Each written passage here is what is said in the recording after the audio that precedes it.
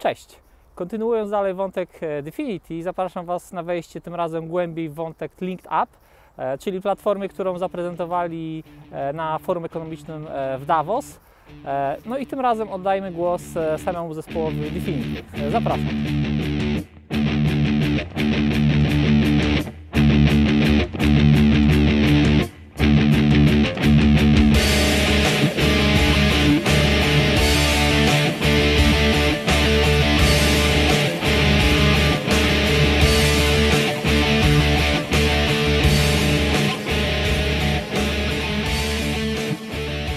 Niezależnie czy jesteście bardziej techniczni czy bardziej biznesowi, to myślę, że dzisiejszy odcinek będzie dla Was ciekawy, no bo głos dzisiaj oddamy fachowcom. W pierwszej części zobaczycie Dominika Williamsa, czyli założyciela projektu Dfinity, który opowie bardziej ogólnie o samej platformie. To będzie trwało jakieś 5 minut, a potem zobaczycie około 10-minutowe wystąpienie Stanleya Jonesa, który jest inżynierem w Dfinity, który bardziej w detale wejdzie w technologię, w motoko samego rozwiązania stojącego za LinkedUp. No więc bez dalszego przedłużania, oto ich wystąpienie. Napisy w języku polskim pod spodem filmu też znajdziecie. We welcome you and we're very excited to introduce you and demonstrate the internet computer. It's a very, very important step for us and I hope you're going to enjoy. Foundation, based in Zurich, Switzerland, is developing internet technology from 3 research centers, one in Zurich, one in Palo Alto, one in San Francisco. We also have teams in Germany and Tokyo. And the internet computer is a public resource that will make it possible to build websites, enterprise IT systems, and internet services directly on the internet itself. So I've only got one slide, which you may be pleased to know. And this will allow me to recap what we're building. So the internet, we often forget, is created by a public protocol that combines thousands of private networks around the world to create a single public network. So when you're, for example, communicating with somebody over WhatsApp, your data is probably, flowing over maybe a corporate network, wireless carriers network, ISPs network, transit providers network, and so on. All these networks are independent, but they're combined into a single public network by this protocol called IP. We're developing a protocol called ICP that combines compute capacity in independent data centers to create a public compute platform called the internet computer. So this extends the functionality of the internet from connectivity to compute to enable the internet to actually run software systems. So you can build your website, enterprise IT system, or internet service directly on the internet. Very briefly, it provides 4 key advantages. First of all, it provides people a way to avoid being a captive customer of today's stack, which currently costs the world, according to Gartner, $3.9 trillion a year, which is an awful lot. Especially considering it's very difficult to use this stack to create secure systems. And so we're seeing this sort of rolling meltdown in security with more and more data being stolen and more systems being brought low. So for example, as we speak, Travelex in London has been offline for several weeks because hackers have installed ransomware on its machines and encrypted all its systems. So the internet computer provides a tamper-proof environment where you can build systems that start off secure, i.e. that are secure by default. And obviously there are a lot of organizations around the world that would love to build on a secure platform. And in the future, they'll be able to build on the internet computer. Thirdly, it reduces complexity. So we've sort of reimagined software and provided means to reduce the complexity of systems, so that obviously reduces costs and reduces time to market. And lastly, the internet computer provides a way to build a new kind of internet service that we call an open internet service that runs as part of the fabric of the internet itself. that will provide far greater transparency about how user data is processed. People will be able to see how these things run, be aware of updates. It won't be possible for an open Facebook, let's say, to ship off everyone's data to Cambridge Analytica without anybody knowing. And more subtly, but very importantly, open internet services provide a way to create permanent APIs so that other services can share the user data relationships, build on top of them, and create a sort of more dynamic, collaborative internet ecosystem that brings some of the advantages we saw in the 1990s. So with open internet services in mind, I'm going to hand over to Stanley Jones, who's going to provide a demonstration of something we've built on an internet computer in incubation. Stanley. So Dfinity is reinventing the legacy IT stack with something simpler, faster, more secure. Who believes that? Who believes me? Okay, some people. That's amazing. That's amazing. Yeah, I wouldn't be surprised if you didn't. I'm actually not sure if I really believed when I started at Dfinity that we were going to replace the entire legacy IT stack. That was last decade, though, that I joined. You know, so many things have changed. That was like back then, you know, like Australia was on fire. Everyone was talking about Baby Yoda. It was a totally different world. It's 2020 now. Right. So today, I'm gonna take that pretty big claim and I'm gonna walk you through it. So I'm gonna show you how easy it is to author an application that leverages the superpowers of the internet computer. I'm going to show you how to deploy that app to our brand new Bronze network that we launched that is running the internet computer, and I'll show you the front end of that application running in production. And I'll also show you at each step basically how the internet computer makes each of those steps simpler, faster, and more secure. We made two apps. The first one is called LinkedUp, kind of cheeky. As you might imagine, it's for resume management. The second was Connected, which is missing a vowel, as you do, I guess. And it is for social graph. So you could imagine Connected as a open internet service, as Dominic brought up, and build other things on top of the same social graph, an address book, an event system, something like that. But for now, let's just leave it at two. The end user talks to LinkedUp, which talks to Connected. Yeah, let's look at the code. So a couple things to notice here. First, this is written in Motoko, which is a language that we launched last fall. More information on that at sdk.dfinity.org for full documentation. You don't have to write canisters in Motoko. I do. I like it. I think it's a really powerful, safe, and still familiar language. Couple things to note here. One is the database that we're using. So Dominic mentioned that canisters are self-contained.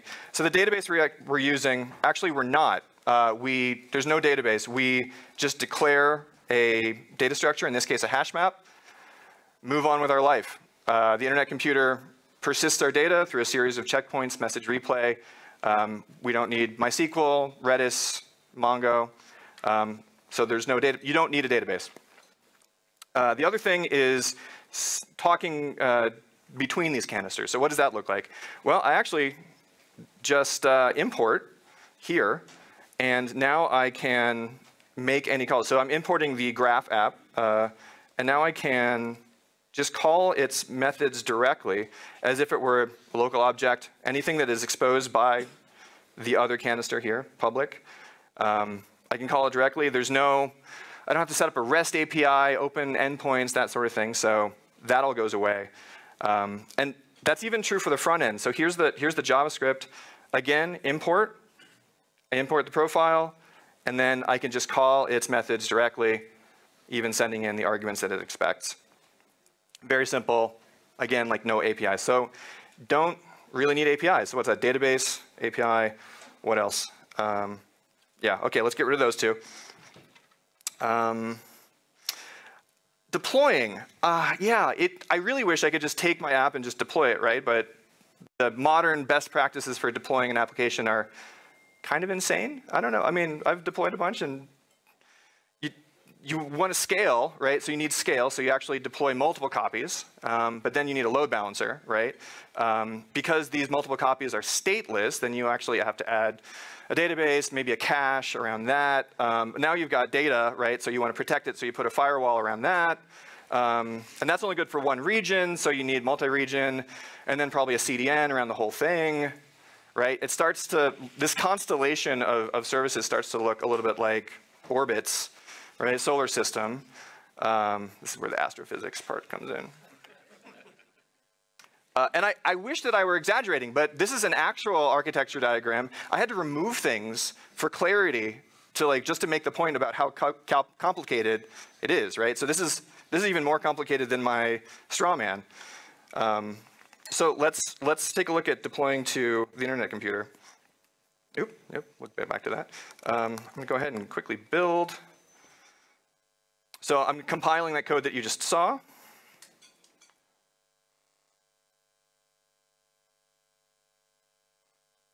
And I will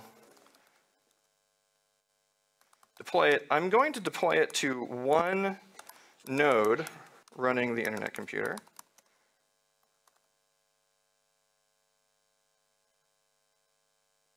Pretty fast, 3 seconds. That's a lot faster. And let's go ahead and make sure that it happened. So I've set up these health check methods that maybe you saw.